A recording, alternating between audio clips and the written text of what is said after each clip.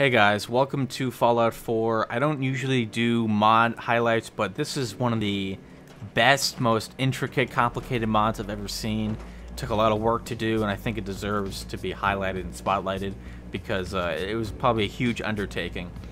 Now, if you enjoy building settlements, this mod is perfect for you.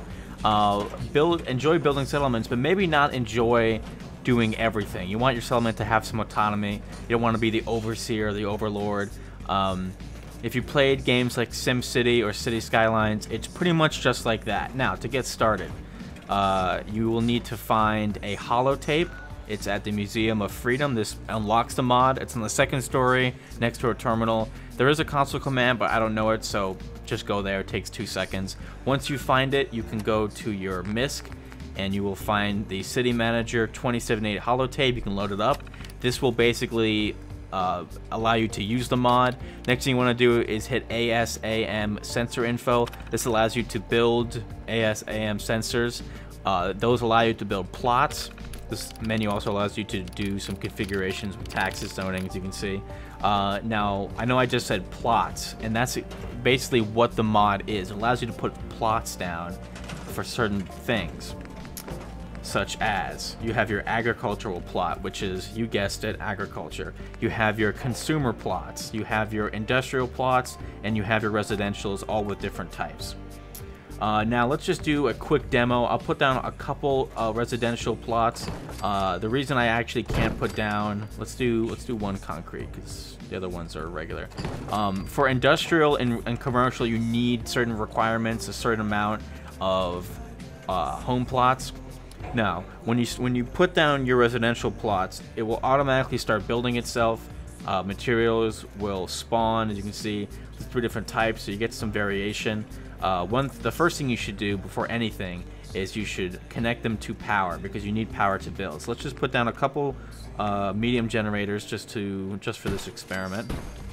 Another thing I would invest in is another mod that extends your power line length, because you're going to need it. Obviously, I can't actually do this right now because they're in the way. Wow. A cow just spawned in the middle of that residential. Yes, but they will start building themselves, and if you have any people without beds, they will automatically spawn. They'll automatically be assigned. As you can see, these are slowly being built. This one is quite junk filled. Now, getting into the types of buildings that you're going to see. Just like SimCity, just like City Skylines, when you start out building for the first time in a city, the quote-unquote land value is very low, and all your buildings are going to be really shitty. So the land value, quote-unquote, here is very shitty, which means that all these buildings are total crap. As you can see, they're total crap. Now, in SimCity, you can upgrade, you can make the land value higher by adding parks and stuff and better schools. Obviously, you can't do that in this game. So what the creator made was the ability to upgrade these houses by adding in the area around it basically everything you see at the top: food, water, power, defense, happiness, and other things such as their job quality and scavenge stuff. It is kind of confusing. I'll try to go into depth in it a little bit later, but let's just see these houses that have just been built. Even got some Nuka-Cola in there. So pretty well designed, I'd have to say. I like having static items around because having junk around makes it feel more alive. Having, putting tables with nothing on it just makes it feel dead inside. Giving some money right there. Let's check out the next one real quick. Pretty good. Got a Tato and a Nuka-Cola. Pretty shitty bed. Last one is done, and they're all pretty shitty. Yeah. So they're all shit shacks, to be honest. Oh, let's connect them to power now. Connecting them to power is already going to upgrade their... Oh, wow, I can't. Oh, that sucks. All right. I have to build a generator for this one alone. A small one right outside. I also have quieter generators, which is why you don't hear them as much.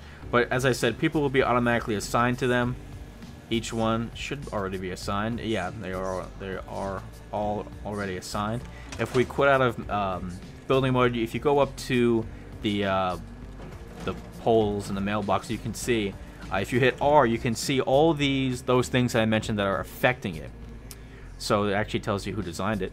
You can see power -1, defense -1, food, water, happiness bonus, and scavenge bonus, all -1. And also you have income and tax rate. So depending on what job they have, if they have a very nice job, they'll make more money and you'll get more in taxes. If you're looking for your owner as well, let's say you can't find the owner, or maybe he's dead or whatever. If you go up to it and you hit E, it will give you a miscellaneous quest you can go find. Building lot and occupants. And now it's actually mapped on as a quest. So this is Preston Garvey's Shitty Shit Shack. Obviously these are complete shit shacks, but you can do things to upgrade them to make them better. Another thing that I'll mention now is these buildings have different types, obviously. I think for residential, I think for all types except for agricultural, so there's 3 versions of development for commercial, industrial, and residential. Now, I mentioned before that their quality of their job also affects their residential development. So, let's say this person here works, you know, let's just put a residential, let's just put a commercial here. Let's just say there's a shop right here. Let's say this person works at this shop. Let's say this shop is a level 2 development, so it's, I think there's 3 levels, so it's okay. That will affect the development of this residential. So maybe because this person works at a level 2 commercial, this residential will go to level 2. Now, obviously, agricultural does not need any power. It's just a giant pile of dirt. But we can look at how this is affecting the plot. So it hasn't changed anything. Okay. Alright guys, so that is it for the mod Spotlight. The agricultural plot got finished. Unfortunately, I couldn't boost anything to upgrade this house. It's probably more complicated than just simply putting a turret, some potatoes, and some water next to it. Probably more intricate than that. But hopefully if you guys get the mod, it'll be easier for you. I think this is a very exciting mod. I can't wait to see what I can do. This is literally just 5 minutes of building, and I already have 3 buildings here. And I just can't wait to see what I can build with this. Especially if you don't like building so much, this is the mod for you. So I hope you guys enjoyed, and I'll see you guys on the next one.